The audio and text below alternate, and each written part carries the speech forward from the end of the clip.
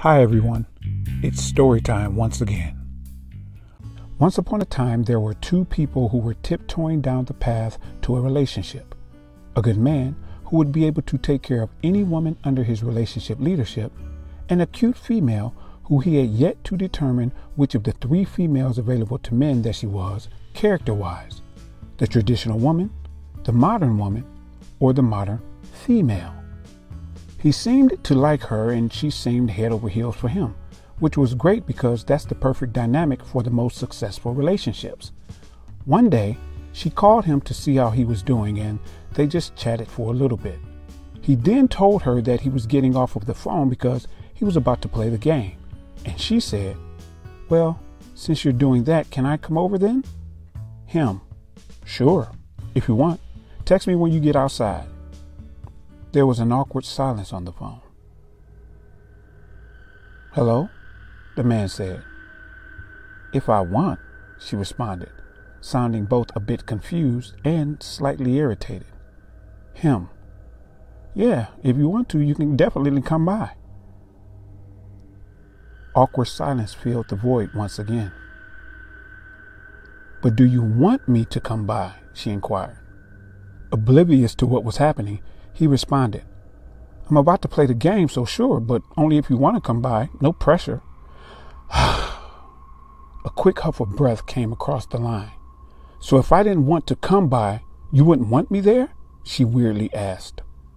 Confused as all get out, he responded, "Not if you didn't want to. Why would I want you to be over here watching me play the game if you don't want to?" "Just forget it," she snapped. "Wait, what? What's wrong with you?" he asked, baffled at how a conversation that was a few seconds from ending escalated into a problem of which he had virtually no understanding. "If you didn't want me to come by, you could have just said so," she flippantly responded. "But I didn't not want you to come by. I told you it was cool if that's what you wanted," he attempted to rationally explain. "But I wanted you to want me to come by, not just want me to come by if I wanted to come by. You act like you don't want me to come by, but are just tolerating me coming by because I asked you if I could come by," she yelled. There was another awkward silence. "Hello? Hello?" she said again. She looked down at her phone and the phone call was no longer active. She immediately called him back and the operator came on the line. "Your call cannot be completed as dialed.